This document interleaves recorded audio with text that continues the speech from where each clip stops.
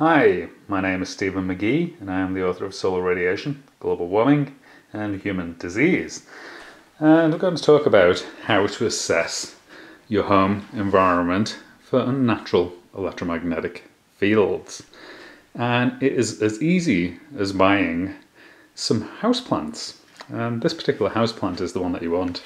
It's called the Dieffenbachia and it has very, very large patterned leaves. As you can see, this is a particularly excellent specimen. It has leaves the size of your hand. So that's what it looked like when I bought it. There's another very nice large patterned leaf. Now the new growth that's coming up on this is much smaller, but still has the patterning. And this plant has actually been in the house for quite some time. But the great thing about this plant is if the new growth is coming up and it's significantly different from the way the plant should grow normally, you know you've got electromagnetic radiation problems in the home. And if you put lots of these plants around your home and watch them, the plants that don't grow right indicate the areas of your home where you've got problems. And many homes have biologically unnatural electromagnetic fields in them today. And these fields, they come from a lot of places, but stuff like your household cables in the wall can radiate unnatural electromagnetic fields into your environment. And wireless computer networking can do it. So you need to be very, very careful with Wi-Fi radiation and the products that you buy, because some of the products that you buy also emit very strange fields, and digital televisions are one of those products. So this is another one that I have. So you can see, again, it's got the very large leaf, and the new growth coming up is somewhat smaller. So this plant is in the process of changing its growth to match the fields of this house.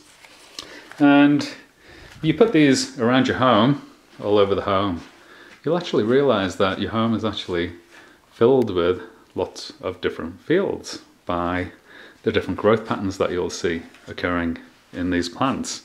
And I'm currently assessing this room to see if it's got biologically harmful fields in it. And I don't think it has, because this room we identified quite some time ago that this room has very, very good sleep patterns associated with it. So if you actually sleep in this bed, you feel really great in the morning. So it's actually the best room in the house to sleep in. So this is probably the best room in the house to actually grow one of these plants.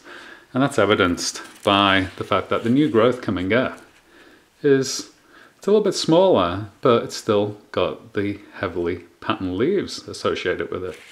And one of the things that's characteristic with this plant when you grow it in unnatural fields is that the leaves lose their patterning and they just grow dark and shiny and somewhat miniature. They're tiny, the leaves that come up if it's in an unnatural electromagnetic field. So that's one of the new leaves that's coming up.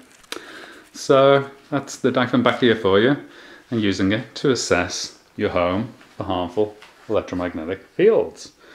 So I hope you enjoyed this presentation. If you want to find out more about the subject of plant growth defects around unnatural electromagnetic fields, you'll find it in this book. It's called Solar Radiation, Global Warming and Human Disease.